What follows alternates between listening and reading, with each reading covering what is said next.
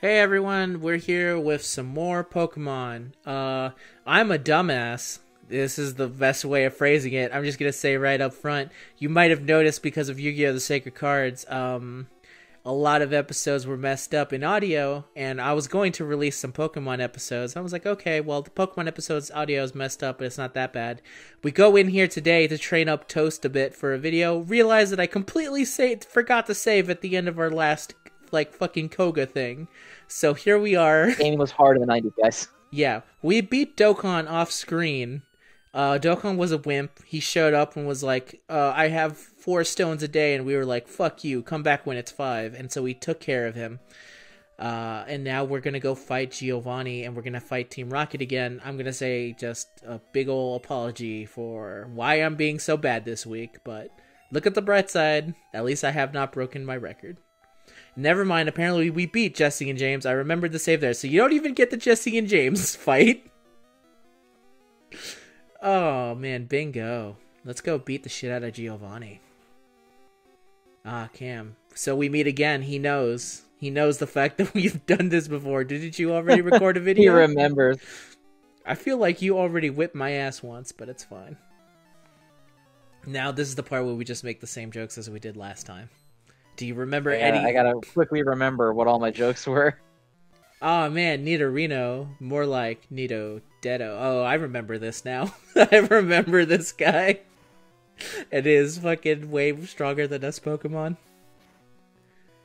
It's gonna be even greater when we go over to Koga, because Koga is also way stronger than us. By a significant margin. You guys missed so much. It's a shame you're never gonna see those videos now. Yeah, those are pretty good stuff. Yeah, some pretty good stuff, but, you know, you just need to do it. You know, this is a good time. I'm going to mention it now, because I mentioned it at the end of the video, not realizing that people would be 7 videos deep into a series before, they would hear it. But I'll say it again, because it's better to hear it now. Eventually, me and Zen are going to go into the Savari Zone. And we have some friends, specifically the Kangaskhan and the Chansey, that we will be catching that have names, and other, rare Pokemon, that are very rare to the Safari Zone, but for Pokemon that are very common, like Nidorino and Nidoran, I felt it would be pretty fun if anyone who watches this video, if you wanted your name to be one of the Pokemon we caught, just leave your name down below, and we will gladly name one of the Pokemon after you. I'll put it up on Twitter when this episode's released, if you want to be in Pokemon, leave it here. But priority goes to the people who comment on YouTube. So if you hear this and you're like, I want my name up in big-ass lights, I want Zen to catch me Dogmaster 57, then we will... What was it? Baby Master 2? Baby Master 2. Yeah, whatever your name is. Don't be too crazy, because this is still for Cam. So... We reserve the right to refuse any name. Yeah, if the name is really bad or very disrespectful, let's say, we will not use it. But if you're cool, and I feel like there's a bunch of cool people in the comments, Snake is out there trying to help us out with Sacred Cards. Eli is in every other video being like, this is awesome. And everyone else out there who comments, you guys are all great. So I feel like, hey, if you want to be up in this Pokemon video, get your name up as a Pokemon, whether it be a Rhyhorn, a Nidorino, or a Doduo, or... I was going to say Dratini, but guess what? If we're catching a Dratini, it's not being named after you, it's a friend. Yeah, Dratini's too much. Yeah. You guys have to earn that. It's too much. I'm going to be real with you guys. I just feel like you deserve to have not that much known that you guys are not that level with us yet. Doesn't mean you can't be, but one day maybe. So yeah, leave a comment being like, I want to be a Pokemon, and you will be a Pokemon. Actually, don't say that. Just leave a comment on how you enjoyed the video, because otherwise we're just gonna get 5 comments in a row that just says, "I want to be a Pokemon. I want to be a Pokemon. And I want to be a Pokemon." Yeah. Just talk in the video, and if we see you contributing, yeah, your name will be up there. And again, I will ask on Twitter too. Yeah, so don't feel like you're left out. If you're someone like me who's like, oh, I love throwing up a like on a video, but I don't actually like commenting because I'm very shy. I respect that, and you can put something. If you find me on Twitter, just say hey, I'd like to be on there. Now's your chance. We won't, again, the only thing we will reject is disrespectful names. That's about it. Yes. I love this Nidoqueen. Now we can finally embrace this amazing Nidoqueen art for what it is. Ah, it's really good. She's so happy. She is so unbelievably happy. Like, that is the definition of queen in terms of... You understand why Nidoking fights now. It's to protect that. Yeah. Hashtag queen. Hashtag, yeah, On Twitter. hashtag queen on Twitter. The Nido Queen. There's a lot of Pokemon fever going up out there. Which is funny, because we're recording this right after all the... I woke up to Pokemon happening. No, I didn't wake up to Pokemon happening. I was at work on fire, and Pokemon was happening. And that was the only thing that kept me by, was looking at the new monkey, the new monkey, the new bunny, and the new... What is it, a chameleon? I think he's a chameleon, yeah. Because he can go invisible. I feel a lot of people are focusing on the fact that he is depressed, and not on the fact that that motherfucker showed up like Solid Snake. Like, he showed up with, like, the kept you waiting, huh? As he popped out of the fucking, like, invisible. Yeah, everyone dunks on him for being depressed, but guess what? You're also depressed, so... It's true. He is all of us. Also, I think I can save someone from poisoning if I just, like, withdraw here. What? No? I could have swore that maybe that's a later game. No, there we go. I don't know why this is here, but I assume it's if in case you want to change your Pokemon before Giovanni. You even? I thought so. So here's a question. You got pulled right into the battle, but maybe not. Let's see if Toast gets healed from his poison, or if he's just going to come back with more poison. Also, just to let everyone know, we caught my sister Yowie Mom, who is a Lapras. Don't Google that. Don't Google that. Cam, don't Google that. Don't ask what that is. You'll find out eventually when you're on the internet. But she's the Lapras. And, of course, he is still afflicted by PSN because this generation is janky as fuck in terms of how Pokemon work. The box is not an all-healing magical device like it is in later games. Yeah, which also, that kind of is messed up, because that just means they're laying in the box like, help me! I'm being poisoned. I'm poisoned forever! Heal me, asshole! That's also the thing of, like, I think they also go in there injured, so if you don't heal them out of the Pokemon Center, and you're like, I want to check out this new Zubat, and your Zubat's like, I'm almost dead, and you're like, well, now you're super dead, because you're gonna die to this, Geodude that I sent you against, because I'm a cruel and dumb master, and I don't understand how type advantage works, because I'm 5. Toaster has died. It's okay. He'll fight another day. He will fight another day. Won't we all just always fight another day? That's my motto. Yes. That's my creed. That's my ninja way. So yeah, next thing we do is go to Koga, but before Koga, we need to go up and catch my bro once again. In the you missed it. I'm gonna say it right now because it's not gonna be shown. When we did the rematch, I 100% curb stomped him. There was no doubting the fact that I caught that fool, and now I feel like that we're doing this again. He is 100% not going to be caught. Yeah, he is going to be very angry. You did absolutely obliterate him. You caught him in one Pokeball throw. I caught him in one Pokeball throw. I started the match. He was extremely... He was caught super easy. He fell asleep super easy. I was able to Psychic Blast him all the way down, and now I feel like we're going to fight in there, and we're going to use the same strategy I used last time, but I don't know why I got on my bike. I have Scoo. Up to the Scoo-mobile. She can fly. Oh my god, I never noticed that you're on the little bike when you're on the map screen. Yeah. It's a nice touch. To Lavender Town. I just turned into a bird in front of that woman. I just completely rocked her fucking world. You think that woman was like, oh my god. What the fuck was that? The world is already weird enough, and now he's doing this shit.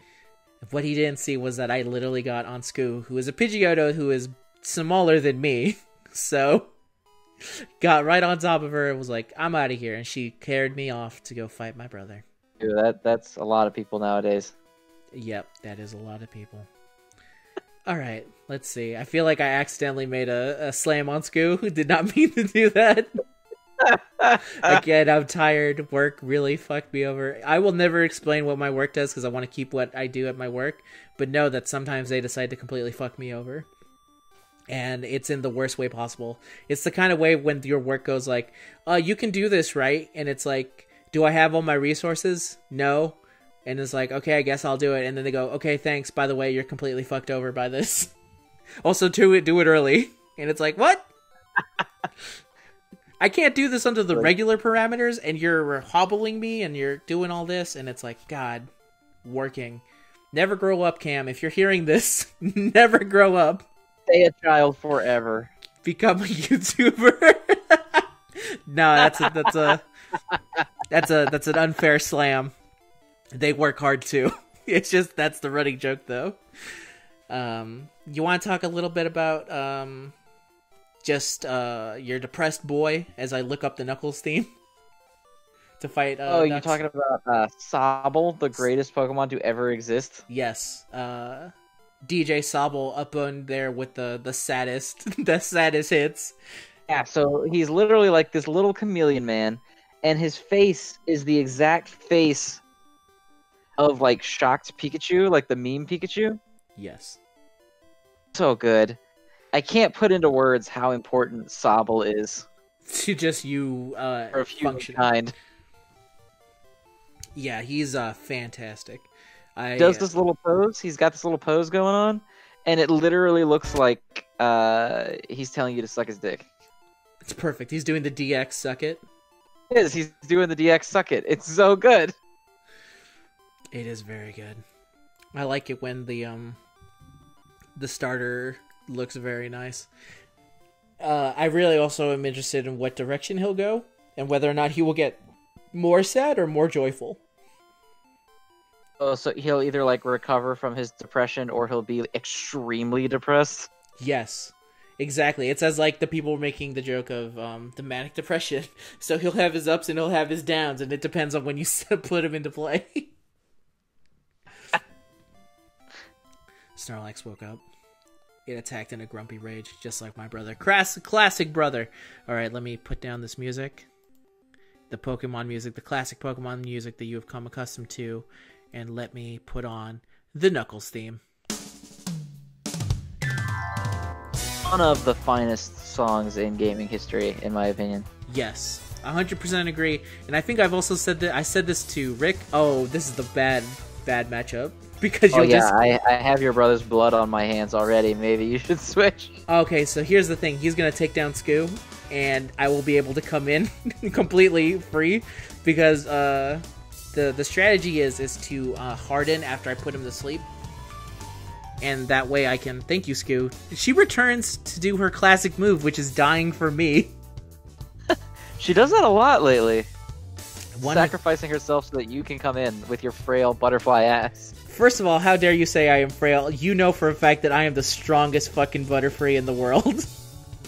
At level 31, you're the strongest Butterfree there's ever been. You guys did not see it. Again, unfortunately that you did not see it, but I totally took down a level 50 Venomoth all by myself. I don't know about all by yourself. There was no assistance. Like, the chips were down, and I fucking stood up to the plate and knocked it out. Nux is using Amnesia, which is bad because that means that he has more defense against me. Right. No, that's only his attack, I think, and that's the way Amnesia works because you said the defense isn't a thing here. Oh no! So special attack and special defense don't exist. It's one stat called special. Okay. So if your special goes up, both your offense and defense go up. Oh, that's shitty. That's very unfortunate. He did not do this the first time we played. Didn't matter. I crit him. Oh, his special fell, so that's good. Suck it! Suck it, Snorlax. Please don't die from a crit from this. Oh, never mind. Apparently he's doing the same tactics as me.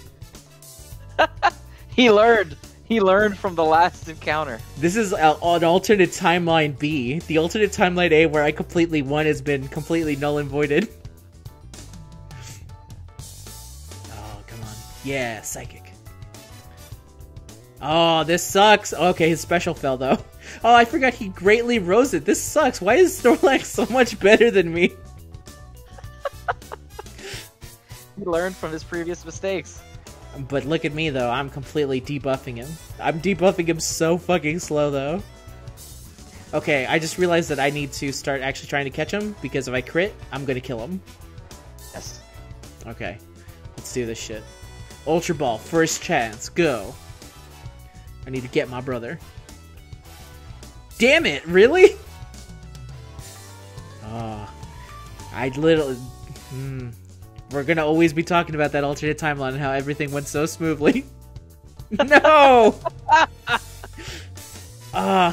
Save the one time it goes well.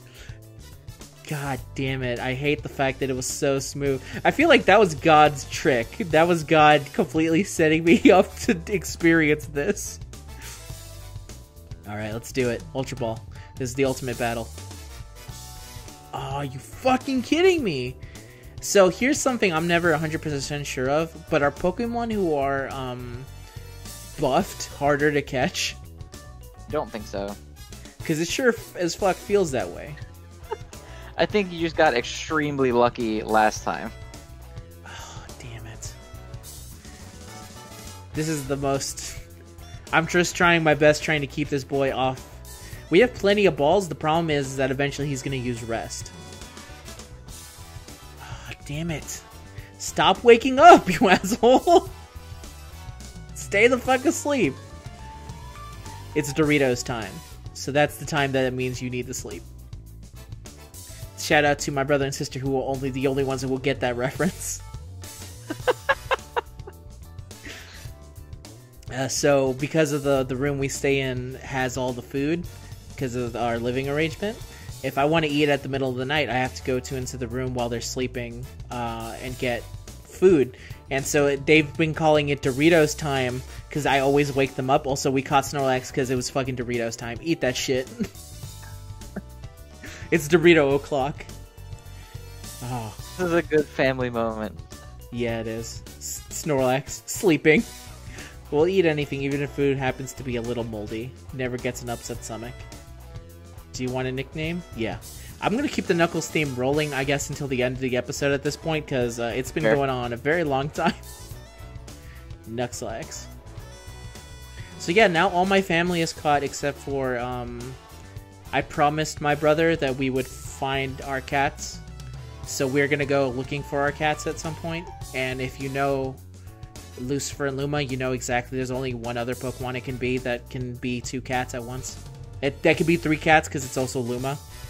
So, shoutouts if you guessed that Pokemon. Oh, alright.